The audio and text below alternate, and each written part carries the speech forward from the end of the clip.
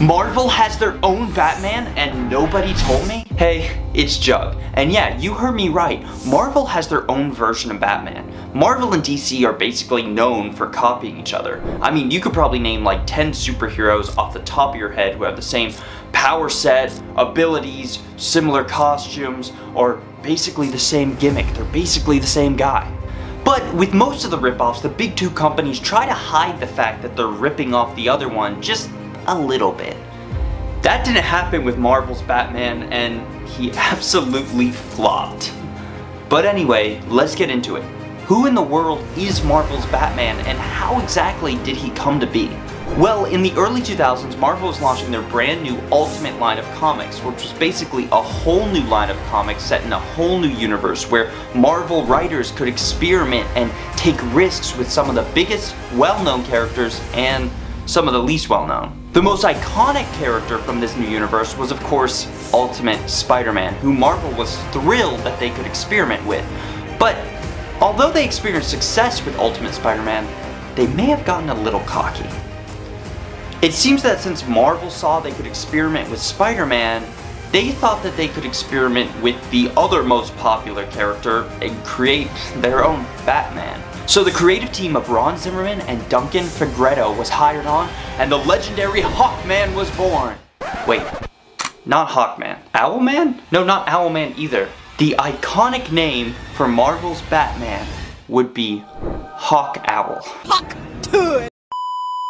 Now when I say that this is one of the most forgettable superhero names I've ever heard of, I mean that I was literally writing the script for this video and I was trying to write the name of the character Hawk Owl into the script and I wrote the wrong name. I don't know who at Marvel thought that giving their iconic Batman character the name Hawk Owl was a good idea, but this is only one of the many flaws of Hawk Owl. So, what's his story? Hawk Owl, aka Jack Danner, grew up in Chicago, the son of a privileged family, but he experienced loss at a very young age due to his family members dying of mysterious causes, specifically a gardening accident and a mysterious drunk driving accident. This led to Jack Danner becoming an orphan and being forced to live with his aunt, who adopted him and also adopted his best friend for some reason. The boys remained at Jack's parents' manor where they grew up and ran wild basically, until she gave the groundskeeper Queechy permission to teach the boys discipline.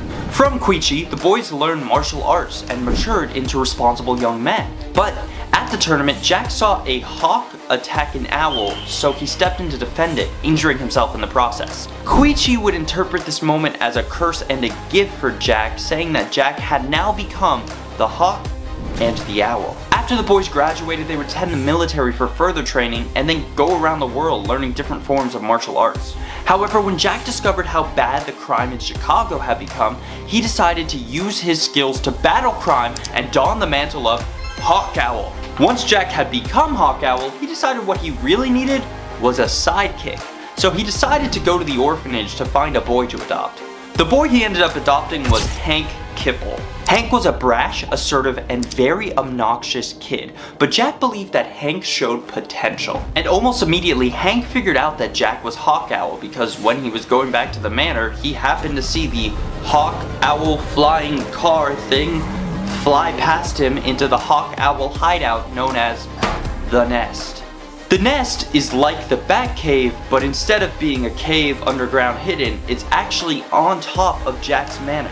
After discovering Jack's secret, Hank was chosen to be his sidekick, which I thought was the whole point of adopting Hank in the first place, but whatever, Hank's his sidekick now. I guess word got out about Hawk Owl's antics because Jack was eventually approached by the Ultimates, which is the Ultimate Universe version of the Avengers, to join the team.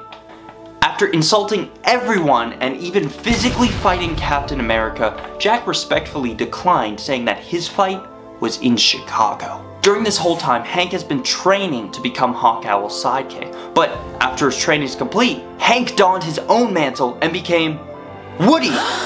Possibly the worst name in the history of sidekick or superhero names. I get it's a reference to Dick Grayson, Batman's first Robin, but Dick is an abbreviation for his full name, Richard. and that's literally his name? Why is this kid calling himself Woody? Anyway, Hawkowl and Woody's first mission ended up being the non-dynamic duo stopping the mugging of a family that was leaving the Mask of Zorro. So basically, they stopped Batman's origin, and now the Ultimate Universe is stuck with Hawkowl and Woody. Anyway, as I'm sure you can tell, Hawkowl and Woody's adventures did not garner a ton of readers, so the comic was quickly cancelled. They also never appeared in the Ultimate Universe again, but I have hope that Hawkowl and Woody are still out there, keeping the streets of Chicago safe. But what do you think of Marvel's Batman? Let me know in the comments below, and thanks for watching.